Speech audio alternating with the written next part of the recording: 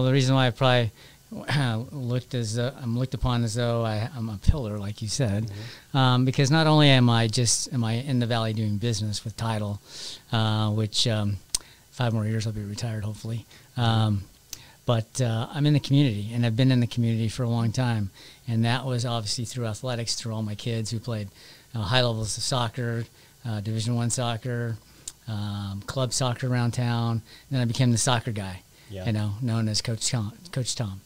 And so that was probably a lot of why I was successful in the business, because of just my networking, being a part of that community, which I love and I miss now. I'm retired from it.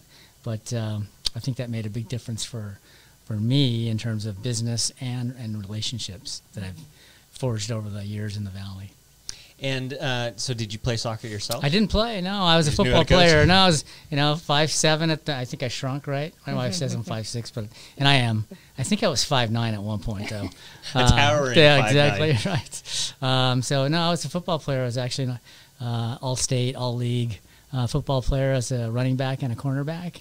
Wow. In high school, and so that was that's who I was then. I wanted to be a professional football player, but at 5'7", you're not gonna, with a small frame, you're not gonna do it. Yeah. But it was wishful thinking, and put me on a path of where I'm at today. Now, where did you grow up? Was this Southern California? Yeah, thing? Southern California all my life. West Covina. Okay. I went to Covina High School. I went to Mount Sac out there. I think I got in a couple semesters, and just figured, school's not for me.